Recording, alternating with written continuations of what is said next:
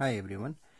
आज मैले C maths को 5th video on unchain theorem लिएर आएको छु। यो लङ क्वेशन 5 मार्क्स मा आउँछ। क्वेशनमा जाउँ।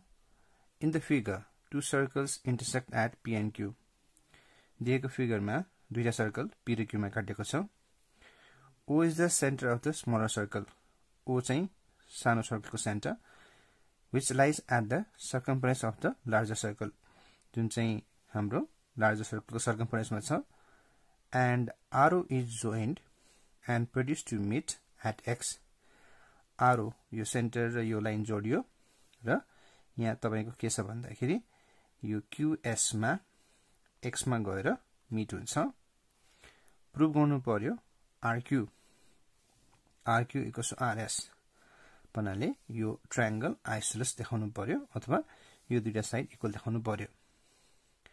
हामीले के थाहा छ भन्दाखेरि आइसोसलेस ट्रायंगल देखाउनलाई हामीले बेस एंगल्स इक्वल देखाउन सक्यो भने हुन्छ भन्नाले यदि यो र यो देखाउन पाए भने हुन्थ्यो। अब के हुन्छ हेरौं। अब गिभनमा पहिला यहाँ दिएको चीज नै लेखौं भन्नाले टू सर्कल्स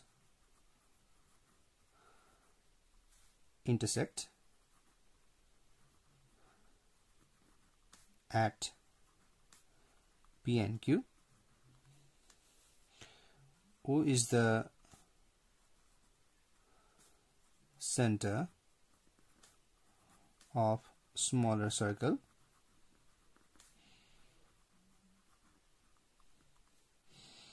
त्यसपछि arrow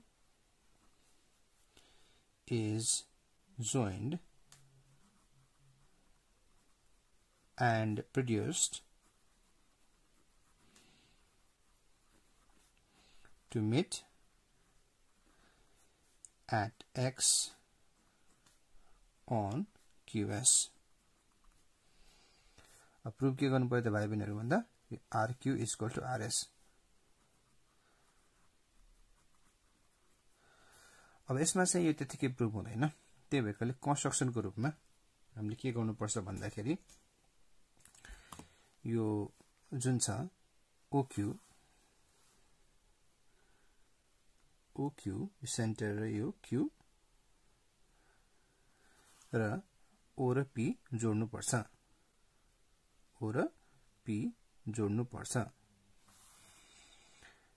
त्यसको साथसाथै अब अर्को कुरा O र S पनि जोड्नु पर्छ। अब यो किन जोड्नु पर्छ म भाइ बहिनीहरुलाई विस्तारै बुझाउँछु। नर्मली हाम्रो कन्स्ट्रक्सनमा त दुईटा मात्रै हुन्थ्यो, तर यसमा चाहिँ भाइ बहिनीहरु हाम्रो तीनटा कन्स्ट्रक्सन गर्नु पर्छ है। यो क्वेशन याद गर्नु होला। भनेपछि OQ, OP and OS are joined।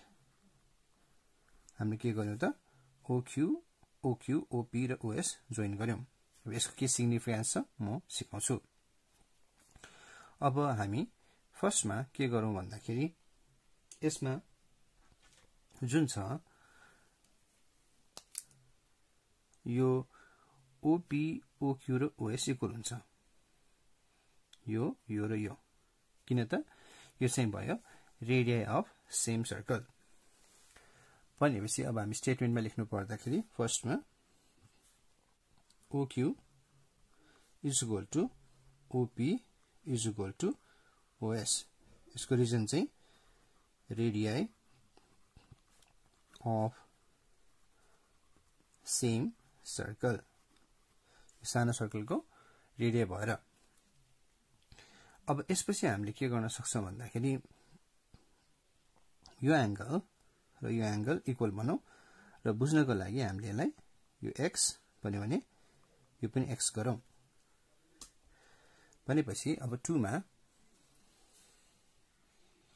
हामीले angle OPS equals to angle OSP is equal to x late गरौं। यसको रिजन चाहिँ त्यही हाम्रो OP is equal to OS भएकोले, यो आइसोसलेस भएकोले बेस एंगल्स इक्वल हुन्छ। त्यसपछि अब अर्को हाम्रो के छ भन्दा अलि ध्यान दिने हो भने हाम्रो यो OPRS एउटा के हो त साइक्लिक कोअर्डिनेट हो यो सबै भर्टेक्सहरु सर्कमफरेन्समा छोएको छ भनेपछि भाइ बहिनीहरु OPS यो भनेको एक्स्ट्रा एंगल हो यसको लागि इन्टेरियर अपोजिट एंगल यसको सँगैको छोडेर यसको अपोजिट हेर्ने यो एंगल पनि के हुन्छ त x नै हुन्छ extra angle equals to interior opposite angle so अब थर्ड मा लेख्नु पर्दा हाम्रो यो जुन छ OQR एंगल OQR है जुन यो OQR एंगल छ त्यो केसँग इक्वल हुन्छ OPS सँग एंगल OPS सँग इक्वल हुन्छ त्यो पनि x नै हुन्छ यसको रिजन भाइ बहिनीहरु एक्सटेरियर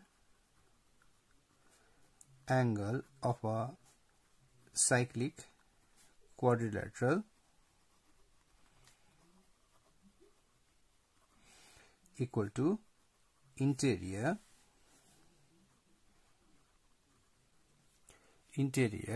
opposite angle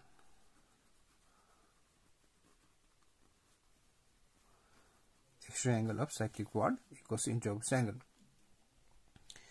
त्यसपछि भाइ बहिनीहरु अब हामीले के गर्न सक्छौं भन्दा यसपछि अब यहाँ पनि फेरि OQ र OS पनि इक्वल छ भनेपछि यो सानो एंगल जुन छ यानी कि OQS र OSQ यो OQS र OSQ यसलाई चाहिँ हामी आफ्नो सजिलोको लागि हामी y भन्यो भने यता पनि के हुन्छ y हुन्छ अब त्यो चाहिँ OQ र OS इक्वल भएकोले गर्दा बेस एंगल्स इक्वल सो अब 4 मा angle OQS is equal to angle OSQ is equal to y भनौं यसलाई पनि लेटै गरौं यसको रिजन चाहिँ OQ र OS इक्वल भएकोले यो पनि त्यही बेस एंगल छ पार्शियल एंगल अब मैले अघि सुरुमा भने जस्तै हामीलाई यो RQ र RS इक्वल देखाउनु छ भने म फेरि पनि भन्छु RQ र RS इक्वल देखाउनु छ भने RQS र RSQ इक्वल देखाइ हुन्छ यहाँ के देखिन्छ राम्ररी हेर्नुस् त यो प्लस यो भनेको यो x + y RQS भनेको x + y देखियो त्यसरी नै RSQ को कुरा गर्छौं यो पनि x + y देखियो पछि यो पनि x + y यो पनि x + y भएपछि बेस एंगल इक्वल हुन्छ यो इक्वल हो भने के हुन्छ साइड्सहरु इक्वल हुन्छन् आइसोस ट्रायंगल भएकोले सो त्यसमा फर्दर गर्नु पर्दा 5 मा अब हामी पहिला एंगल RQS निकालौं RQS भनेको चाहिँ के मिलेर बनेको छ भन्दाखेरि RQS भनेको RQO र OQS है RQO र एंगल OQS यसको लागि हामी होल पार्ट एक्सियम भन्न सक्छौं पार्ट मिलेर होल भन्छ whole part axiom so angle RQS भनेको RQO भनेको हाम्रो XO भाइ बहिनीहरु अनि OQS भनेको हो y हो RQO भनेको x अनि OQS भनेको y पछि यो जोड्यो भने x + y आयो सिमिलरली अब हामीले उतापटि के चाहियो फेरि RSO भनेको चाहिँ सरी मेरो मिस्टेक RSQ भनेको पनि RSO र OSQ मिलेर बन्छ त्यसले लेख्नु पर्दा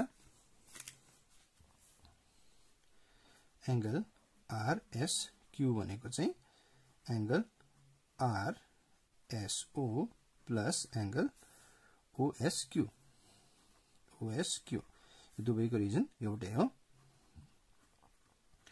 सेम एज रिजन 5 को 1 सो यो पनि हाम्रो के आयो त भाइ बहिनीहरु एंगल RSQ पनि x + y अब भर्खरै RQS पनि x plus y, RSQ पनि x plus y. पछि हामीले 6 मा angle RQS equals to angle RSQ लेख्न सक्छौं. यसको रिजन चाहिँ from statement 5 को 1 and 2 equal quantity axiom भएर. यो भइसकेपछि अब के भयो त लास्टली अब बेस एंगल्स इक्वल भयो भने हाम्रो साइड्स RQ र RS पनि इक्वल हुन्छ. So finally RQ is equal to RS. Reason चाहिँ base angles being equal proved. आशा गर्दछु कि भाइ बहिनी यो बुझ्नु भयो होला. नबुझ्नु भएको खण्डमा कृपया कमेन्ट्स गरी फेरि सोध्न सक्नुहुन्छ. Thank you.